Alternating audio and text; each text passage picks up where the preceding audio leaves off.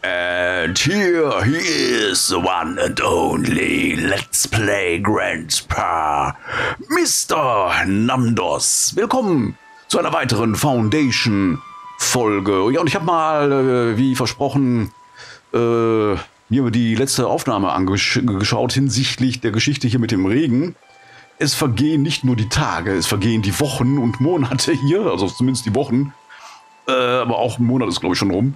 Ohne dass sich hier mit dem Regen irgendwas tut, ja, also der wieder verschwindet. Es hat ja geheißen, angeblich 7 Tage. 7 Tage Regen.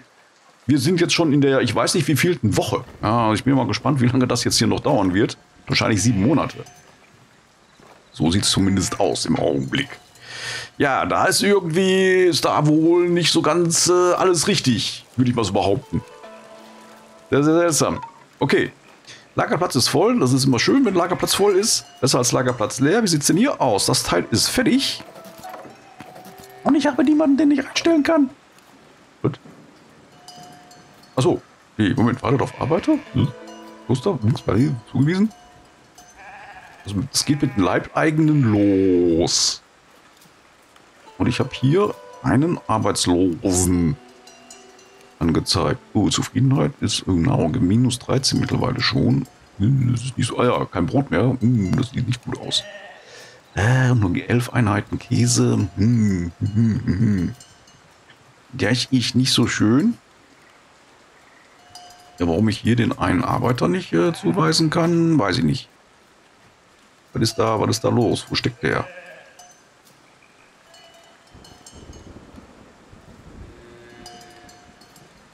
Holzfäller, seht ihr hier irgendwelche Arbeitslosen angezeigt? Ich nicht.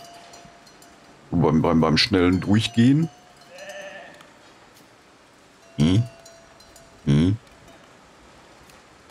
Das ist alles sehr seltsam.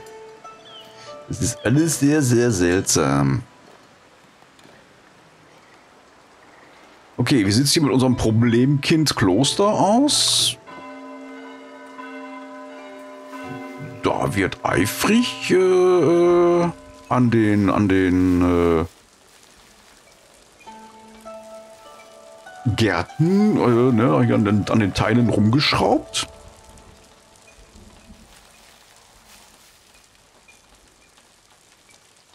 Ja. 3 Sammler, 3 Kräuterkundige, Novizen und Novizenzinnen. Wir sind da eifrig mit Dingen beschäftigt. So. Das heißt, ich könnte jetzt hier theoretisch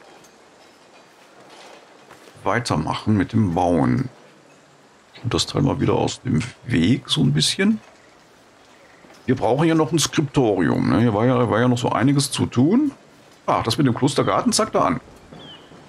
Skriptorium fehlt noch.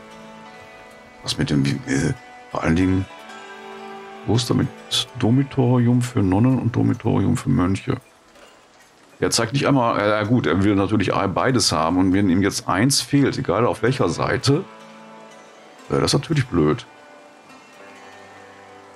Ich weiß natürlich jetzt nicht, wo ich das dran setzen sollte. Ja, wäre hier der richtige Punkt gewesen? Ist das der richtige? Ich könnte jetzt noch 2 weitere Gebäude bauen. Eins daran setzen, jeweils für, also jetzt mal umgedreht, ne, hier habe ich ja das für die Nonnen, dann müsste ich jetzt hier noch einen dran setzen für die Mönche und hier das andere, ne, hier, um zu gucken, wo hakt es denn jetzt, ne, das ist ein bisschen sehr, sehr seltsam. Gut, ich gucke erstmal, ob ich das Skriptorium hinkriege. Wählt eine neue Funktion, das Skriptorium. Was nehmen wir dafür? Rustikale Halle. Schlichte Holzhütte. Schlichte Steinhütte. Was haben wir? Rustikaler Gang, eigentlich weniger. Ein Turm. Eine Galerie, das sind die Dinger hier. Das waren die Galerien. Schlichte Quartiere würden sich da nicht so sehr anbieten. Rustikale Halle, das war ja das Teil da vorne. Eine schlichte Steinhütte. Würde ich sagen. Einfach mal so eine schlichte Steinhütte als Skriptorium. Weil mir das eigentlich egal ist, wo das jetzt dran pappt. Ich hoffe, es pappt überhaupt irgendwo dran. Moment mal, wenn ich das... Das wäre natürlich jetzt auch der Hammer. Wenn ich das jetzt hier dran pappe und der erkennt das nicht, als dazugehörig, das wird natürlich lustig. Schon allein aus dem Grunde mache ich es, um so rauszufinden, woran es jetzt liegt. Also, das soll jetzt Skriptorium werden. Ja, ich habe die anderen nicht anvergrößert. Ich lasse das mal von der Größe so. Ja, einfaches, schönes Skriptorium. Man kann ja hier noch ein zweites dann irgendwann hinsetzen. Ist erstmal egal, würde ich behaupten. So, Skriptorium, hier, zack, bumm, bauen. Da bin ich auch mal gespannt. Da bin ich jetzt echt mal gespannt, was dabei rumkommt. Ob der das erkennt oder nicht erkennt. Ja, alles ein bisschen seltsam hier mit dem Kloster. Das weiß ich nicht. Ein bisschen ungünstig gelöst, genau wie mit dem Dauerregen. So, die Zufriedenheit sinkt weiter. Nahrung minus 14. Wir haben aber wieder ein bisschen Brot. Aber ich habe immer noch keine Leute, die ich hier irgendwie unterbringen könnte. Es kommt natürlich auch jetzt nichts Neues dazu. Oder. Zufriedenheit mittel, Beschäftigung hoch, Wohnfläche hoch. Ja, jetzt hängt es natürlich an der Zufriedenheit. Mal ganz kurz hier auf Personen, Berufe.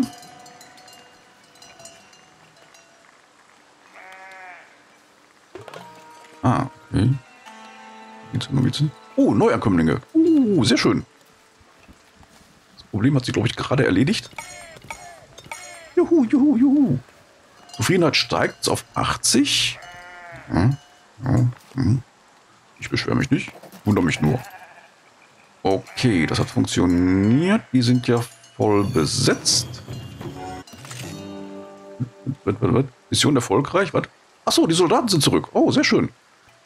8 Goldmünzen, die haben ja genau 7 Tage gebraucht. Weizen haben wir ein bisschen bekommen. Mehl, das ist sehr gut. Brot auch, das ist cool. Käse, sehr, sehr schön. Und königlicher Einfluss hat sich auch verbessert. Ja, das ist doch mal was. Das ist doch mal was. So, na, okay. Sehr schön.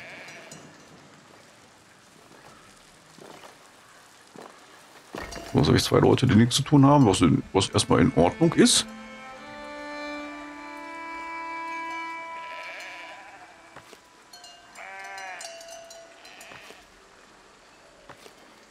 Naja gut, die brauchen natürlich jetzt ein bisschen, bis sie sich eingedeckt haben mit der Milch.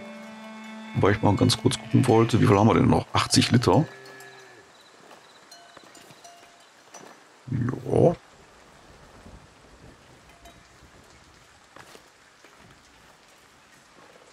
Ja. Okay. Wir haben das im Blick. Cool. Hier könnte gewohnt werden, wird aber nicht. Weil... Oh, Moment. Nee, das wollte ich gar nicht. Weil die Notwendigkeit nicht gegeben ist oder so. Oh, gut, dass ich das gerade sehe. Das kann jetzt weg. So. Sehr gut. Da wird noch abgeholzt. Habe ich irgendwo noch... Oh ja. Hier habe ich ein Waldgebiet. Das muss aber teilweise noch beackert werden. Aber wirklich nur teilweise. Ich mache das mal hier ein bisschen größer. Und dann können hier Sachen erstmal weg. Okay. Das ist auch so eine Sache, die man halt immer mal wieder gerne aus den Augen verliert. Wo man halt nicht immer so sofort dran denkt. Na, im Moment, davor steht aber noch ein Baum. Ich glaube, der müsste noch mit erfasst werden können. Das ist ja trotzdem erstmal alles weg, soweit wie erforderlich. Ja, und sinnvoll und so. Das müsste gehen, das sieht ganz gut aus. Aber hier, da an der Grenze, da müssten die doch eigentlich noch abholzen können. Sehr gut. Jetzt ist natürlich die Frage, gehe ich hier weiter in Richtung Weizen Oder gehe ich hier weiter in Richtung Käse und so? Oder mache ich beides?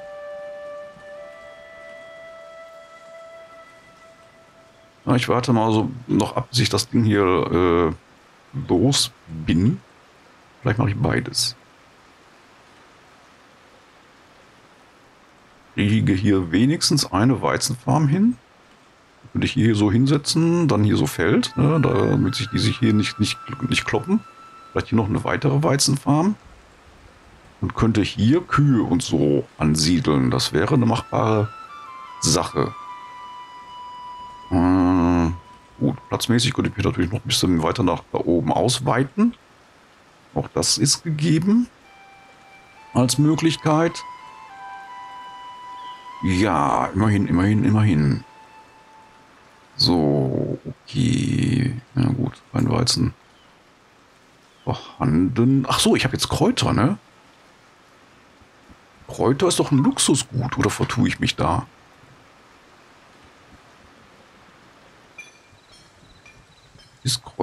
Gehören Kräuter nicht zu den Luxusgütern?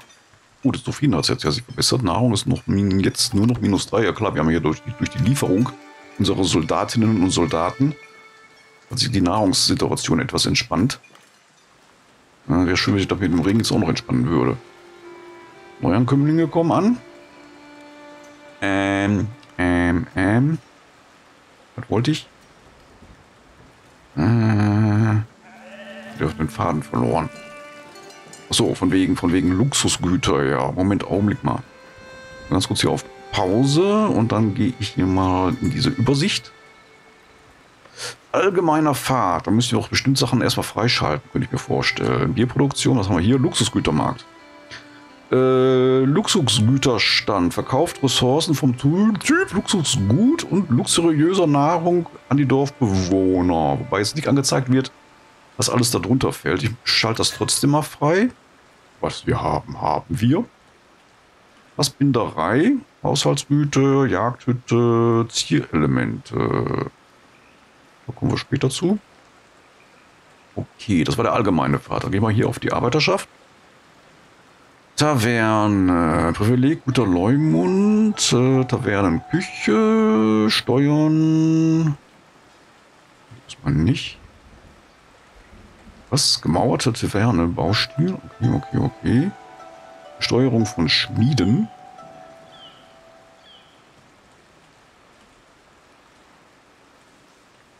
Uns geht's geldmäßig im Augenblick ganz gut. Also jetzt noch weitere Steuern. Zumindest im Moment bräuchte ich die nicht. Vielleicht später mal. Pflichtgetreuer Zahler. Familienangelegenheiten, bla bla bla.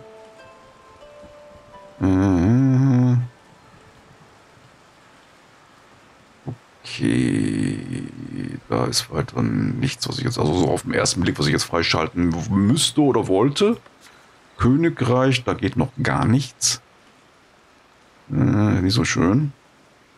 Militärfort, Steinbollwerk, ja gut. Waffenschmiede, das wäre natürlich mal ein Punkt. Da müsste ich hinkommen. Klerus, da geht auch noch nichts.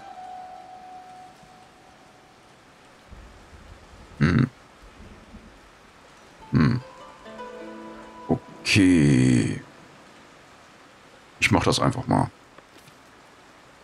Wir haben hier irgendwo das Militär. Da ist das Militär und die stehen, soweit ich weiß, auf Luxusgüter. Ich schmeiß das Spiel mal wieder an. So. Ich weiß, das ist hier ziemliches Gefrickel. Aber das ist erstmal egal. Hier diesen großen Platz. Ich mache das Ding hier mal so ein bisschen aus dem Weg. So, wenn ich jetzt hingehen würde, wieder eine Funktion. Marktplatz.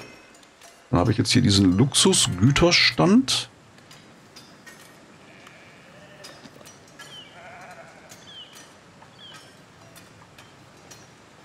Den würde ich hier hinkriegen, wenn es sein muss. Und den wir auch hier hinsetzen. Warte mal, ich gehe mal ein bisschen näher ran ans Geschehen. So. Okay. Ich sehe das Problem. Da sind die Fahnen, da sind die Fahnen. Ja.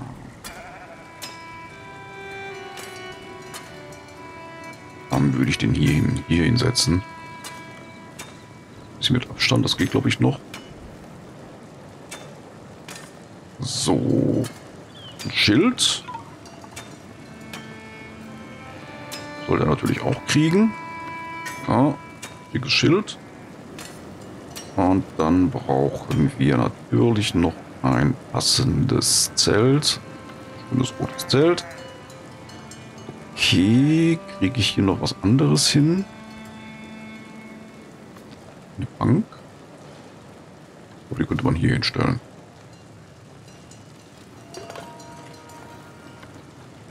Neuankömmling. Mache ich hier so ein Teil hin. So. Hier meinetwegen noch so zwei Fässer. Okay, und bauen. Fertig ab.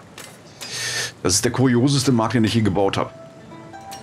Da sind Neuankömmlinge. Okay, das hätten wir.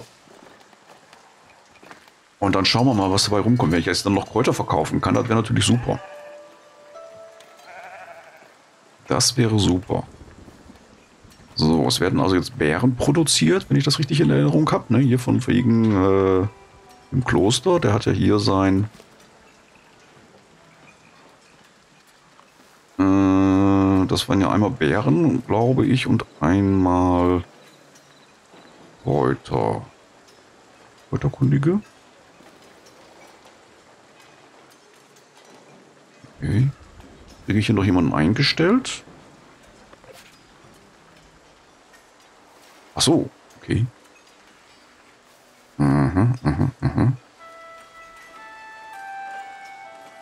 Moment, wie viele Leute habe ich denn jetzt hier aktuell? 4 Mönche, 3 Nonnen. Dann würde ich noch eine weitere Nonne ganz gerne dabei haben. So, jetzt haben wir so jeweils 4. 8 Bewohner von 16, die wir maximal haben können. Ja, das sieht doch ganz gut aus, glaube ich.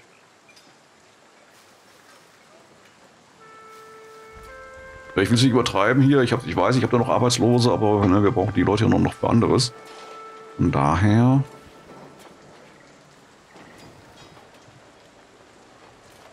Erreicht eine Bevölkerungszahl von 4. Skriptorium haben wir. Wir haben ja immer eine, aber hier das mit dem Dormitorium, das ist immer noch nicht gegeben. Das Skriptorium ist fertig, das hat er auch als solches erkannt.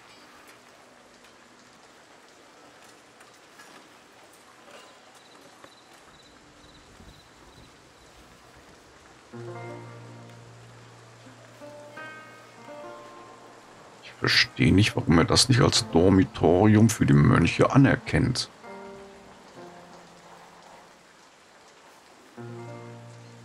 Vielleicht, weil das nicht komplett besetzt ist? Ist das der Punkt?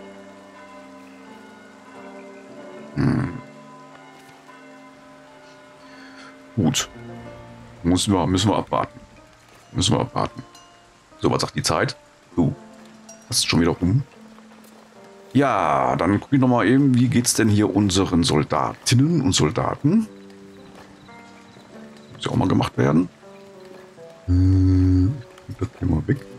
Moment. So, okay. Soldaten, sind die noch komplett? 1, 2, 3, 5. Oh, wir haben einen verloren. Das ist nicht gut. Uiuiuiui. 3 Verwundete, 2 voll Ausgebildete. Wir haben hier Soldaten verloren. Das ist nicht schön. Yay. Dann einen weiteren Soldaten. Wie sieht's aus? Dann habe ich noch 2 Leute, die nichts zu tun haben. Ich brauche zumindest... Oh, der Markt ist fertig. Das ist immer fix. Nee, der ist noch nicht fertig. Die sind noch dabei. Aber so gut wie. Bank wird schon benutzt. Sie sind, glaube ich, gerade hier mit den Zierelementen beschäftigt.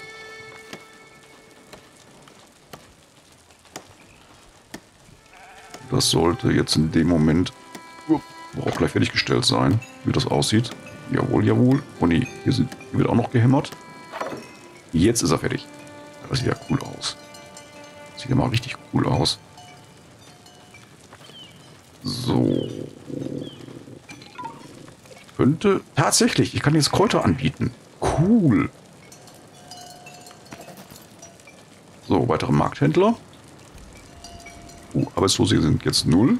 Okay. Sehr schön. Sehr, sehr schön. Ja, etwas, wie gesagt, ein etwas gewöhnungsbedürftiger Markt, gebe ich ja zu. Aber wir haben jetzt hier alles abgedeckt und wir können tatsächlich jetzt auch Luxusgüter anbieten in Form von Kräutern. Das ist auch sehr schön. Eine weitere Einnahmensquelle. Ja, cool. Neuankömmlinge kommen.